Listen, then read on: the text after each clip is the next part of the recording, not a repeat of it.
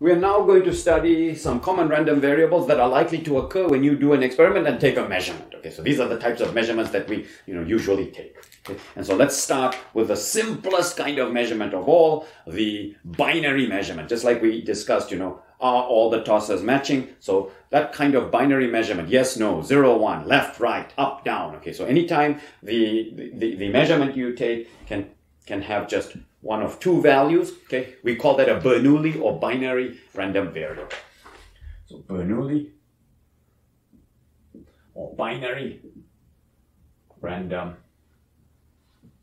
variable.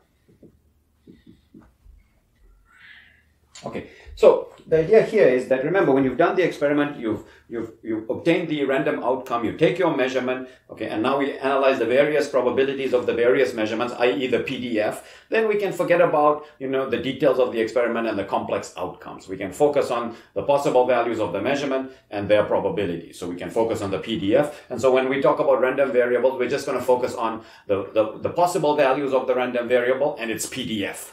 Okay. And that basically, tells you everything you need to know about the random variable. Okay. And so the Bernoulli random variable, there are just two outcomes. Okay. So let's call it X. Okay. So the outcome can either be 0 or 1. Okay. And so this is the Bernoulli random variable. And we typically assign the probability of 1 to be P.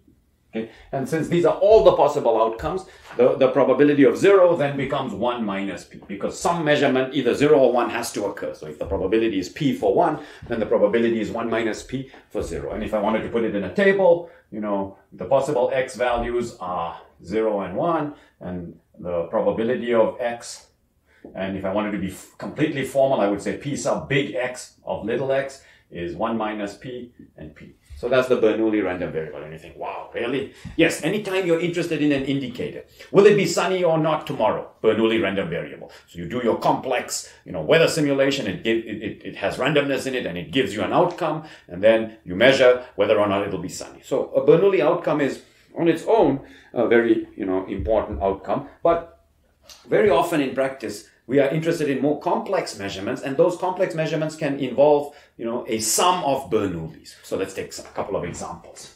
Okay, so sums of Bernoullis.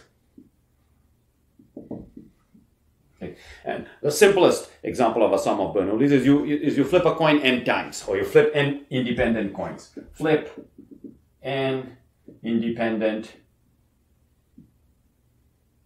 coins. Okay, how many heads did you get? That X equals the number of heads. So that's a measurement.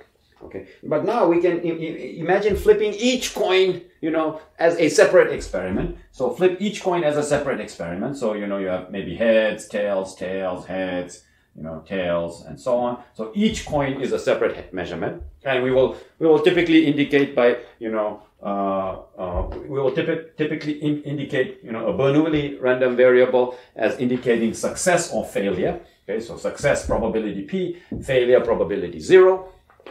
Okay, and in this case, we can say that you succeed if you get a head. So you're looking for a head. So this is a succeed. So this is, this is a Bernoulli, and it was 1, and this is a Bernoulli, and it was 0, and it was 0, and this was 1, and this was 0, sorry, and so on. Okay, so flipping a coin or flipping n coins corresponds to, n independent Bernoulli outcomes. Okay, and that's how we would typically even refer to this. We have n independent Bernoulli outcomes.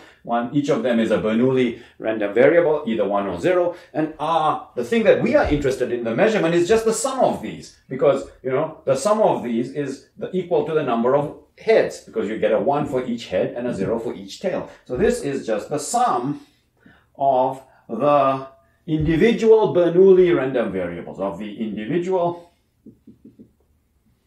Bernoullis.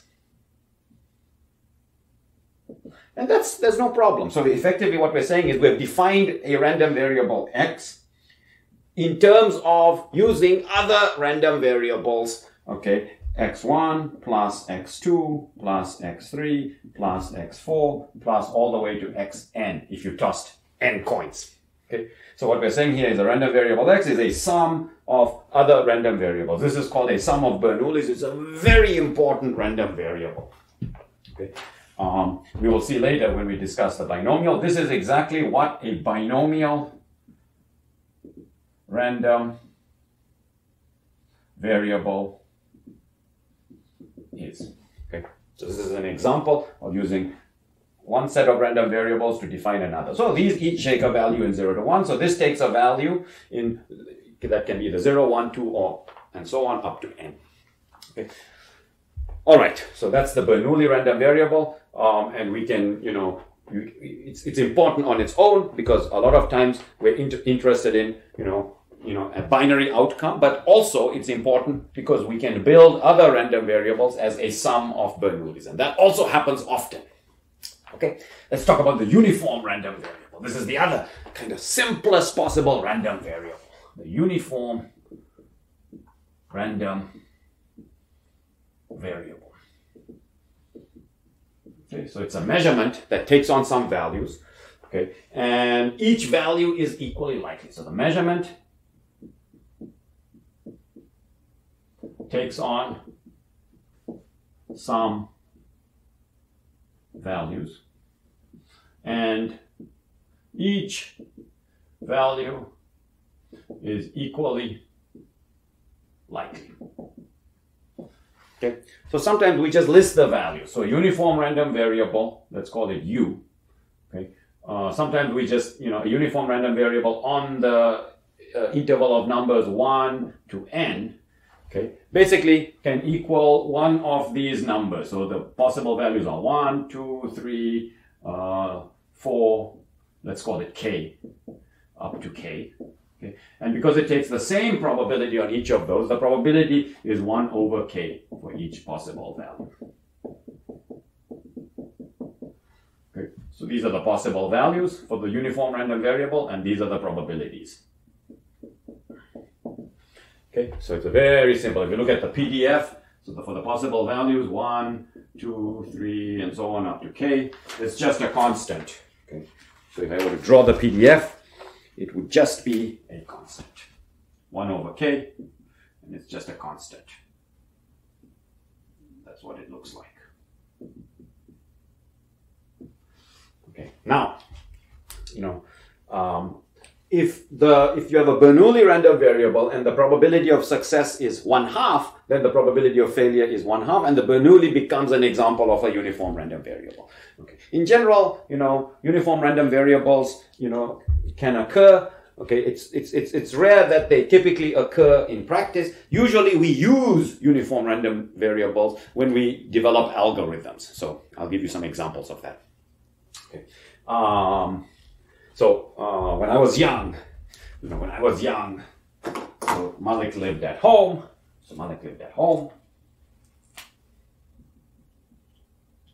Okay. And this is school. So Malik goes to school.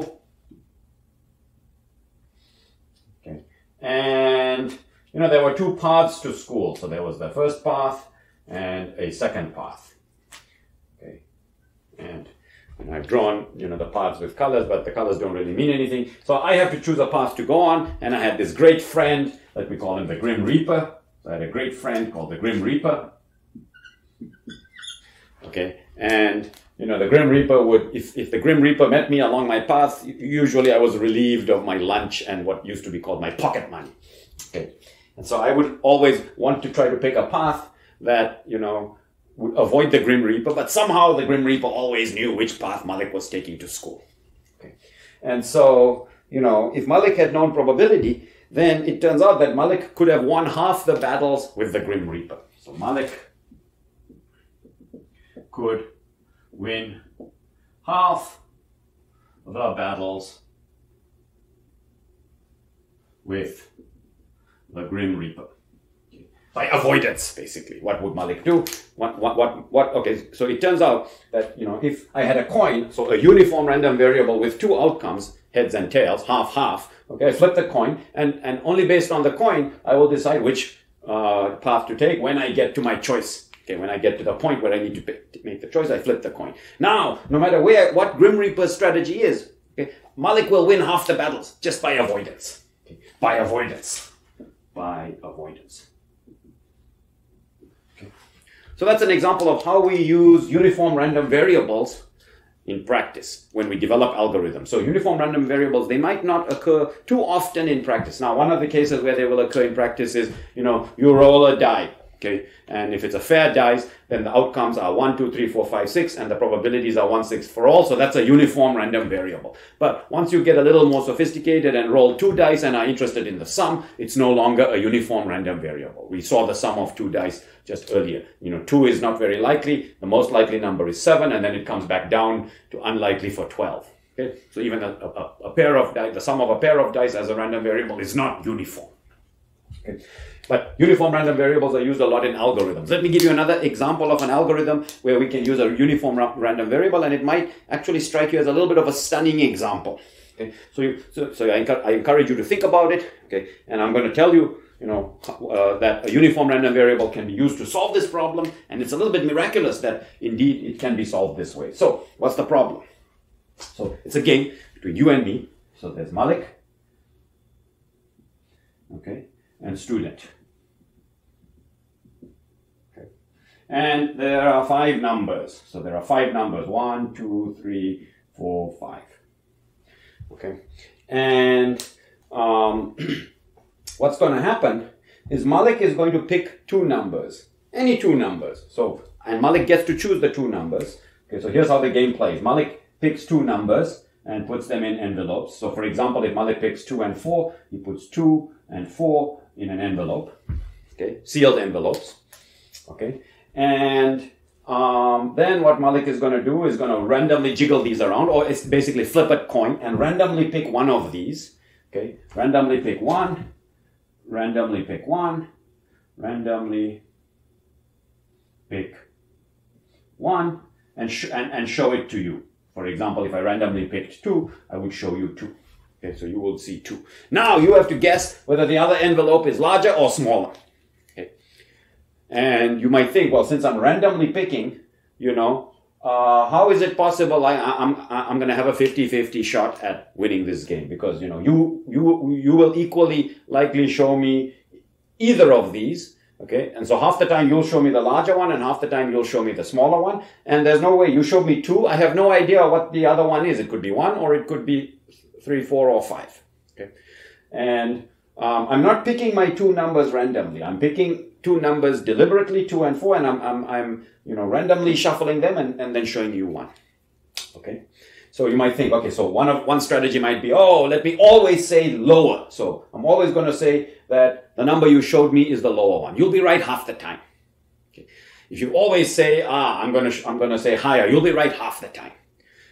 So the question is there a strategy that you can use? You have to tell me your strategy, whatever it is, so that that'll influence what numbers I pick. But is there a strategy you can use which which allows you to win with probability strictly bigger than a half in this game? Okay. Probability greater than a half to win. Okay. So basically, I'm asking you to come up with an algorithm, a strategy, that will allow you to win strictly more than half the time.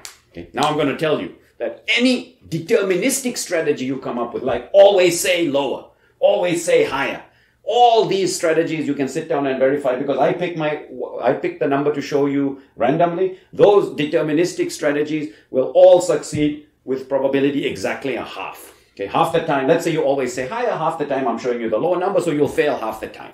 Okay, because I randomly pick. Okay. But there is a strategy that gives you a success probability for this game more than a half. Okay. And you have to use randomness in the strategy. Okay.